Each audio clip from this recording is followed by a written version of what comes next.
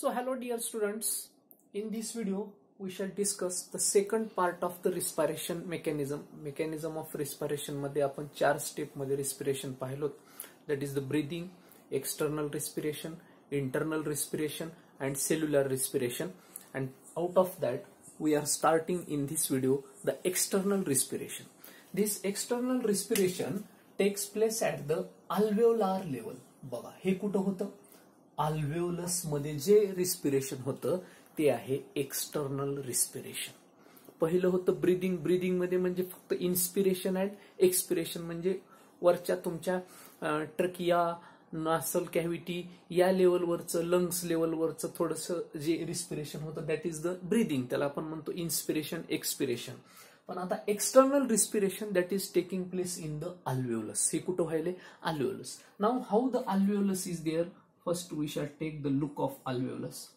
This is the alveolus. एक आहे alveolus घेतली आपण, ही वायू कोशिका, and it is having the outer wall which is very thin, that is made up of squamous epithelium. कशाने बनलेली आहे ही? Squamous epithelium. It is made up of squamous epithelium. Squamous epithelium. Okay. Squamous epithelium.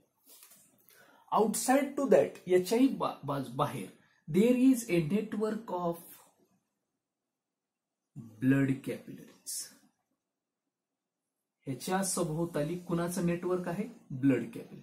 and that blood capillary also has the thin wall that is made up of also squamous epithelium. Blood capillary जे आहेत हे बघा, हे this he बाहेरची काढलेली tube, ही सुद्धा कशाने बनलेली? हिची जी वॉल आहे that is also very thin. जशी अल्वेओलसची वॉल आहे थिन, तशीच ब्लड कॅपिलरीची वॉल आहे थिन, आणि ही सुद्धा कशाने बनलेली आहे? That is also made up of, it is lined bye squamous epithelium. बाहेरची सुद्धा लाइनिंग कशाची आहे? स्क्वॅमस एपिथेलियमची. ह्याच्यामध्ये हे बघा, दिस is the blood and there is network of blood capillary पूर्ण सराउंडिंग द एंटायर अल्वेओलस. पूर्ण अल्वेओलस वरती कशाचं नेटवर्क असतं? ब्लड कॅपिलरीचं एक नेटवर्क असतं. And there is continuous exchange of gases between the अल्वेओलस and blood capillaries. Blood capillaries मधल्या ब्लड मध्ये आणि अल्वेओलसच्या त्या वॉल मधनं सतत काय चालू असतो? एक्सचेंज ऑफ गॅसेस चालू असतो. And the exchange of gases always text place कुठून होतो? From the higher partial pressure. जिकडून partial pressure जास्त असतं तिकडून to the lower partial pressure, जिकडं प्रेशर कमी असतं अशा बाजूकडे नेहमी गॅसेसचा काय होत असतो? एक्सचेंज होत असतो. म्हणजे जास्त प्रेशर असणाऱ्याकडून गॅस नेहमी कुणाकडे जातो? कमी प्रेशर असणाऱ्याकडे जातो. दिस phenomenon, this physical phenomenon is ऑब्झर्व्ड here. आणि इथंही आपल्याला मग हेच बघायचंय. And the pressure is playing a very important role in the gases exchange. म्हणजे आता नाकाद्वारे हवा तर आता अल्वेओलस मध्ये आली, पण आता तिथून ते ब्लड मध्ये कशी जाणार? आणि ब्लड मधला कार्बन डायऑक्साईड तो इकडं अल्वेओलस मध्ये कसं येणार हे आपल्याला या मेकॅनिझम मध्ये बघायचंय. तो आहे एक्सटर्नल रिस्पिरेशन. आता ह्याच्यामध्ये नेमकं काय व्हायलंय? द हायर प्रेशर कडून गॅस कुठं चाललाय? लोअर प्रेशर कडे. कुठपर्यंत जातो? Until the equilibrium is attend. म्हणजे इक्विलिब्रियम जोपर्यंत मिळत नाही, म्हणजे इकडून जाणारं प्रेशर आणि इकडून जाणारं प्रेशर जोपर्यंत इक्वल होत नाही तोपर्यंत, म्हणजे दोघांकडचं प्रेशर जोपर्यंत समान होत नाही तोपर्यंत हायर कडून नेहमी लोअर कडे काय होत जातो? गॅसेस एक्सचेंज होत जातो. आता इथं काय व्हायले बघा, मी सांगितलेलं आहे आपण सर्क्युलेशन शिकत असताना, दिस is suppose the blood coming from pulmonary artery. Blood कुठून आलं? समजा एक आपण ही कॅपिलरी धरली आणि पल्मोनरी आर्टरी कडनं, pulmonary artery is the only artery in the body that conduct impure blood. Generally artery कसलं ब्लड कंडक्ट करतात? Pure blood. पण ही पल्मोनरी आर्टरी एक अशी आर्टरी आहे जी इम्प्युअर ब्लड कंडक्ट करते. आणि म्हणून ह्या पल्मोनरी आर्टरीनं कोणतं ब्लड आणलं? इम्प्युअर ब्लड तिनं आणलेलं आहे. Now this impure blood contains large amount of CO2. ह्याच्यामध्ये काय असणार आहे? इम्प्युअर ब्लड आहे मीन्स CO2 रिच ब्लड असणार आहे. म्हणजे ह्याच्यामध्ये CO2 रिच ब्लड आहे. CO2 rich blood. नाउ काय होणार आहे आता बघा, कुठून कुठं चाललंय आता? नाव इंटरनल अल्व्हिओलस मध्ये सुद्धा गॅस आहे. हे मध्ये काय भरलेलं आहे? गॅस आहे. आपण इन्स्पायर केलेला गॅस. आता हा इन्स्पायर केलेला गॅस मध्ये ऑक्सिजनच नाही. No doubt it is rich in oxygen. ह्याच्यात ऑक्सिजन आहे, पण त्याच्यासोबत कोण आहे? कार्बन डायऑक्साईड सुद्धा थोडा का होईना आपल्या ह्याच्यामध्ये गेलेला आहे.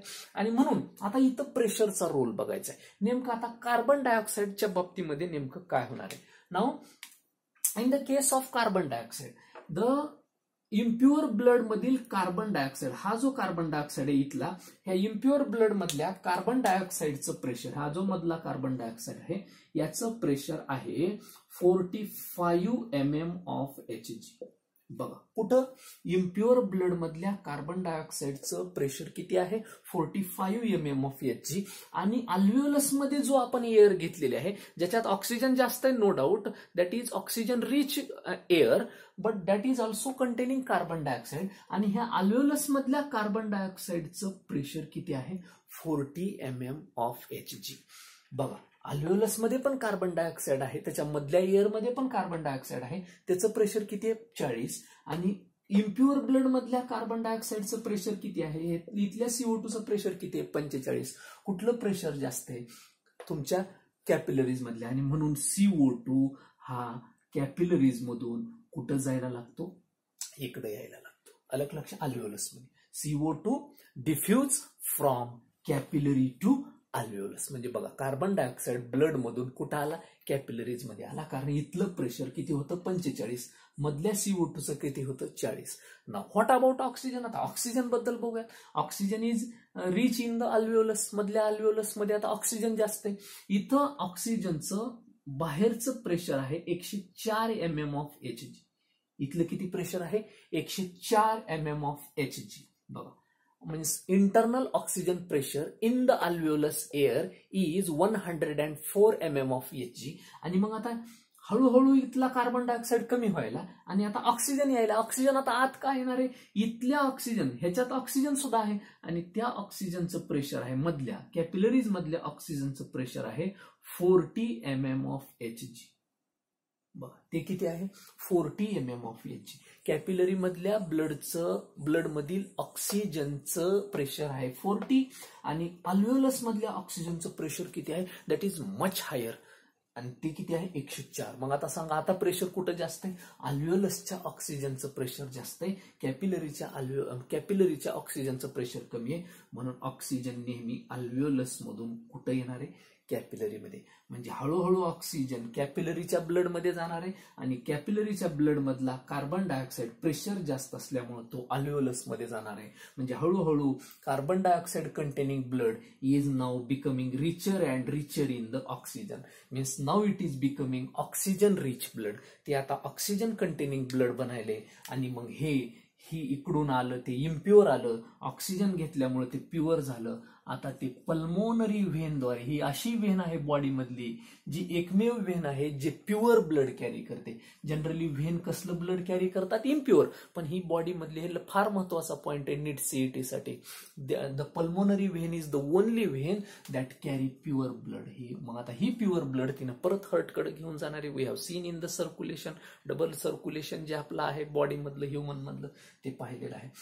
तर अशा पद्धतीने एक्सटर्नल रिस्पायरेशन कुठल्या लेवलला? अल्व्हिओलार लेवलला, अल्व्हिओलस लेवलला होतं. म्हणजे oxygen rich blood becomes and carbon dioxide जे रिच ब्लड असतं ते कमी होतं आणि ऑक्सिजन रिच ब्लड बनतं. म्हणजेच रक्त शुद्ध होतं, ऑक्सिजन कंटेनिंग होतं. अल्व्हिओलस मधील ऑक्सिजनचं प्रेशर 104 आहे, मधल्या ऑक्सिजनचं 40 आहे, म्हणून हायर कडून लोअर कडे गेला. आणि कार्बन डायऑक्साईडचं मधलं 45 आहे, बाहेरचं 40 आहे, म्हणून 45 कडून कुठं आला? 40 कडे आला.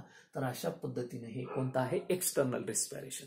Now related to this breathing and external respiration, there are certain terms R there. काही टर्म्स बघायचे आहेत. एक आहे लंग व्हॉल्यूम आणि दुसरी आहे लंग कॅपॅसिटी. आता ह्या लंग व्हॉल्यूम मध्ये आपल्याला काही 4-5 टर्म बघायचे आहेत.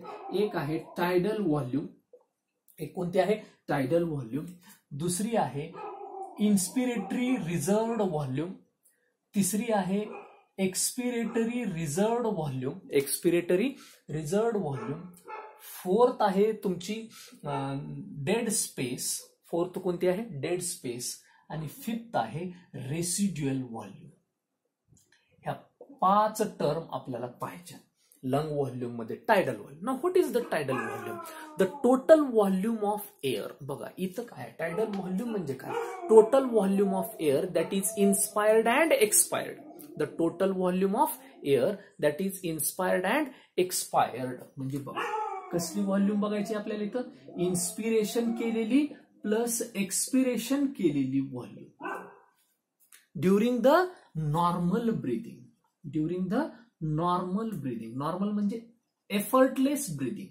नॉर्मल ब्रीदिंग और एफर्टलेस ब्रीदिंग. एफर्टलेस ब्रीदिंग मध्ये जी काही आहे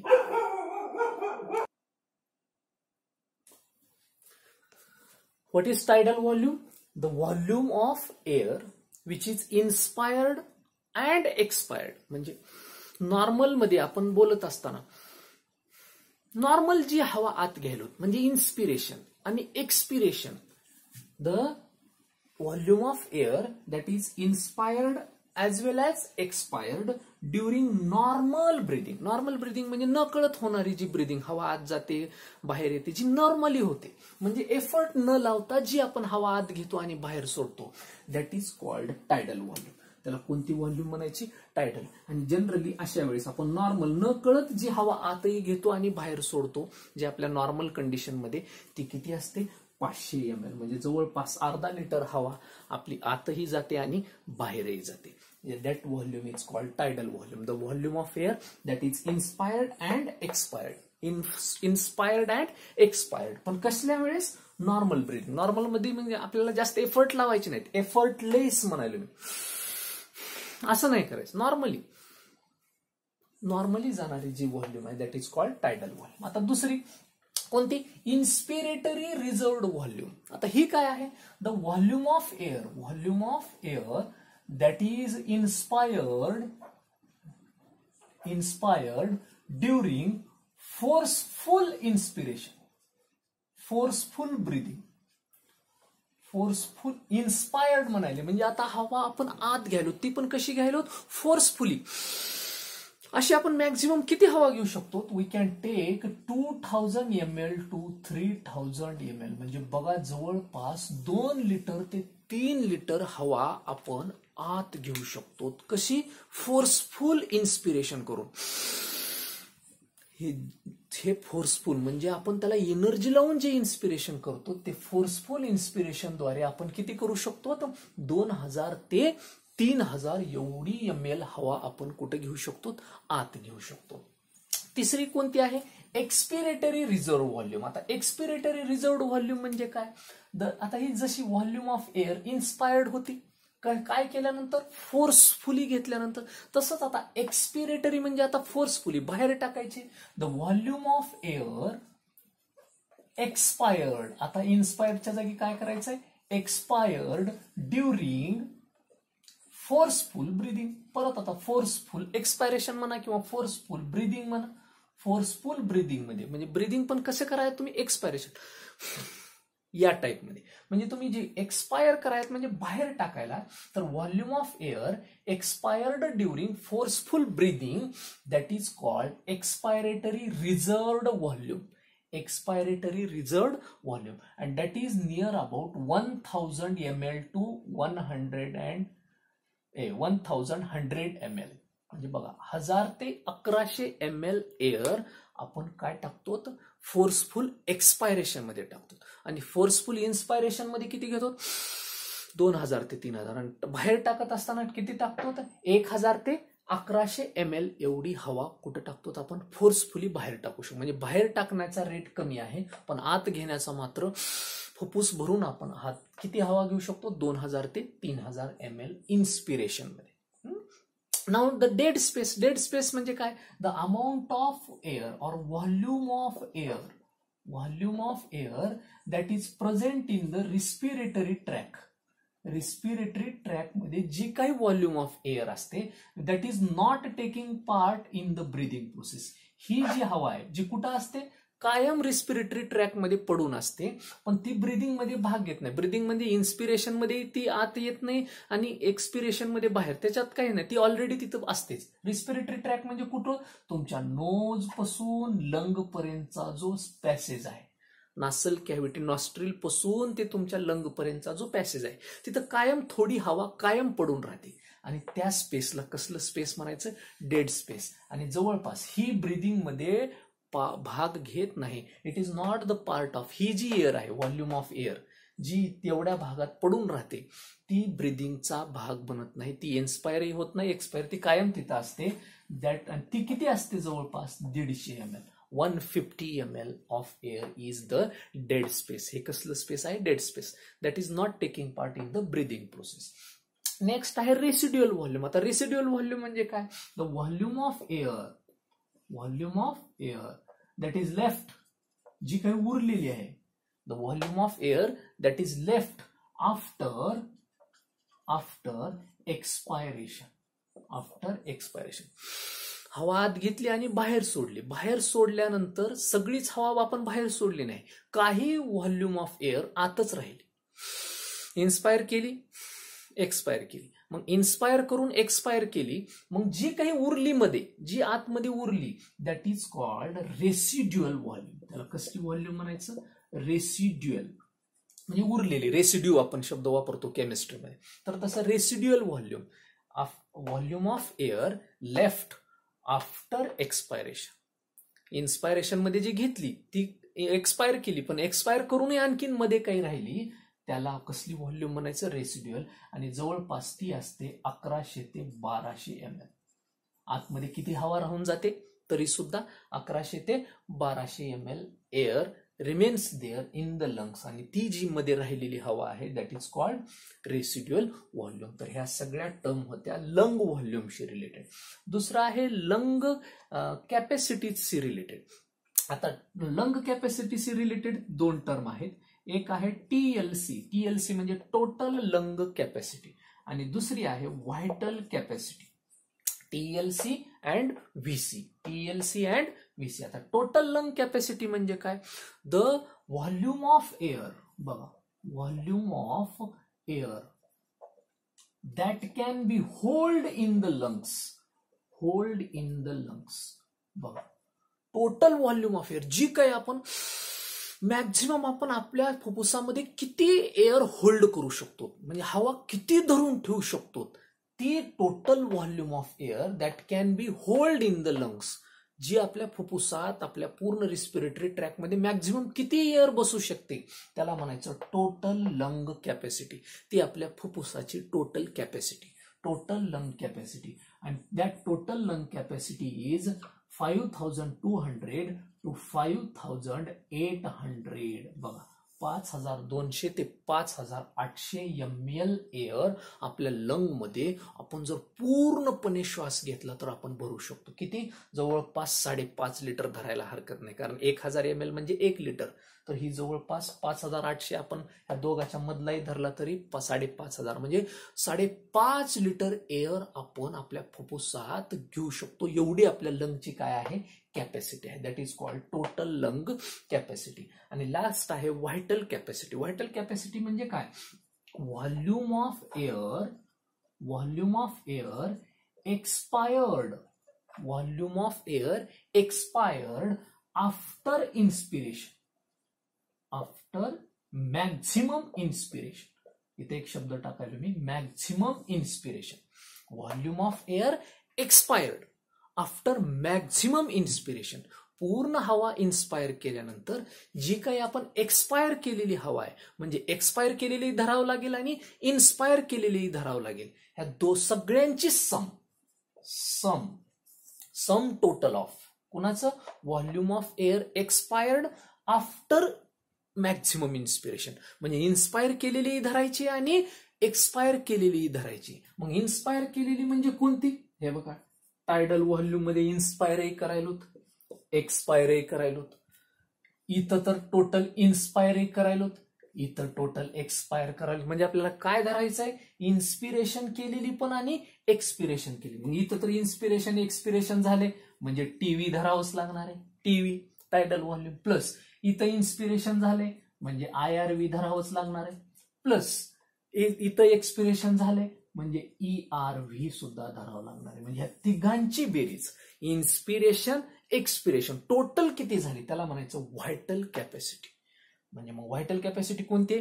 टायडल व्हॉल्यूम, इन्स्पिरेटरी रेसिड्युअल व्हॉल्यूम आणि इन्स्पिरेटरी रिझर्व्ड व्हॉल्यूम आणि एक्सपिरेटरी रिझर्व्ड व्हॉल्यूम. म्हणजे एवढ्या सगळ्यांची बेरीज आणि ही जवळपास असते व्हायटल कॅपॅसिटी 4100 to 4600 ह्याची म्हणजे एवढी आपण आतही घेतो आणि बाहेरही सोडतो. त्यात आत घेतलेली आणि बाहेर सोडलेलीची टोटल म्हणजे ही आहे 4100 ml to 4600 ml. So all these are the terms related to respiration and lungशी आणि respirationशी काही रिलेटेड टर्म. Thank you guys.